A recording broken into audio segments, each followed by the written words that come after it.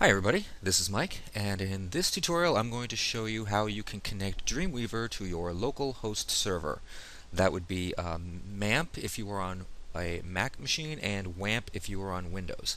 I am on Windows here, so I will be showing you how to use WAMP in this particular example. So to start, I'm going to click on the WAMP icon, which I already have WAMP installed, and turn it on. The server icon over here in the toolbar goes from red to green, showing me that the servers are now online. And at this point, if I open up any browser and type in localhost, this will bring me to an index of all of the projects that I have in my WAMP folder. I can find the files here by opening up the File Explorer. Let me just size this for you. And if I go to my computer, C drive, WAMP is going to install itself in its own folder called WAMP here. And inside there, these are all the files that make WAMP work, but we're most concerned with what's here in the www folder. This is where all of our projects live.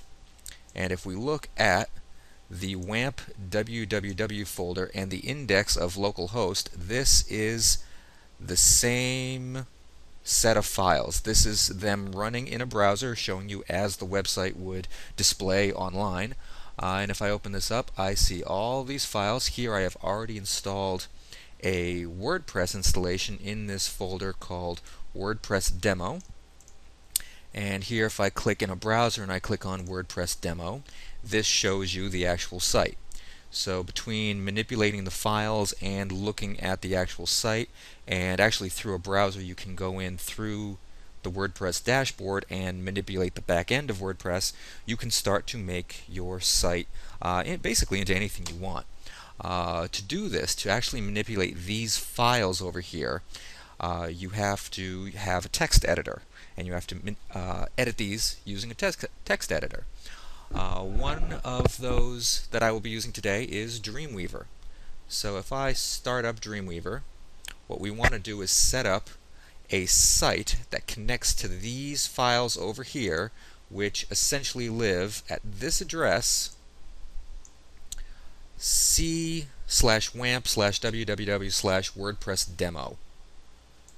And to do that, I come over to Dreamweaver, I click on Site, New Site, and here in the site name it really can be anything. This is just for your organization. I'm going to say WordPress Demo to be consistent, and now I want to find the local site folder, and to do that I'm going to browse. I'm already in the WW, but let me start from the top here. Here I'm in the C folder for my C drive. Scroll down to WAMP, click on WAMP, go inside the www folder, and now I want to go inside my project, which is this WordPress demo, and this is where I want to set up my site through Dreamweaver. So I'm going to click Select and Save.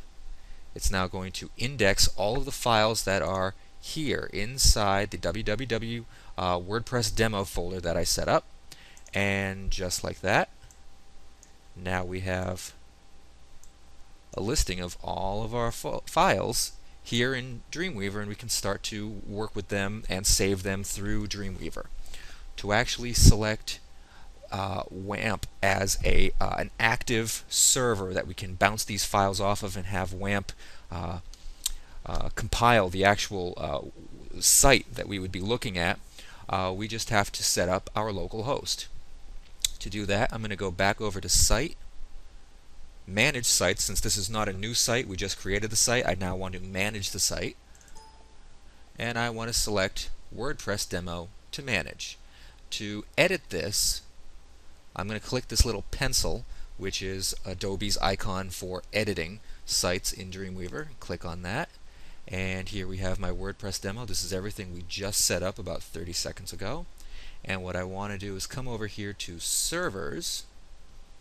We have no servers assigned with this. If you were working online and This would be where you would set up an FTP connection to your live online server, but since we're working locally, some of the settings are different, but the process is pretty much the same.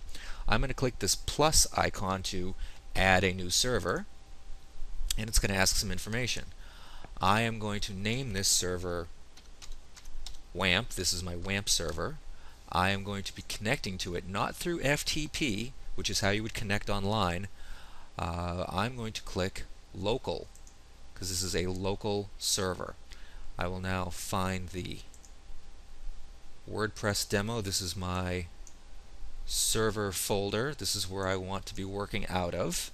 I'm going to click select that, and this is once again found in the C, WAMP, WW, and then into your project folder. So this is WordPress demo, and I'm going to click select. Now we want the web URL, and the web URL is essentially this. If we opened up a browser, what is the URL address that we use to get to the front page? And this is going to be inside localhost, and it's going to be named after the folder that you've placed this project into. So this is right here, localhost / WordPress demo. That is the web URL I want to set up. Making sure not to duplicate that HTTP. There we go, and now I will save. And one last thing, I just want to click on testing. This is my testing server, and save. A cache will now be created.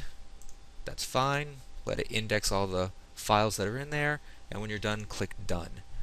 To test to make sure that everything's working, here in the main root of our project, we're going to open up index.php. Not the index.php that is included with individual themes of WordPress, but the index.php that is here at the root level, along with the 3 main folders of WordPress and a handful of loose files. We want this index.php right here. So I'm going to open that up. And this is the primary index.php page of WordPress. This kicks off the entire WordPress mechanism. To actually see if we have our site up and running and connected to our local host, I'm going to click split in Dreamweaver. So now I can see the code and I can see the actual website, and then I'm just going to turn on the live view. And there it is. There is my WordPress website inside Dreamweaver, right next to the editable code, looking exactly like it would in a browser, and we've just connected Dreamweaver to our local host. So thanks.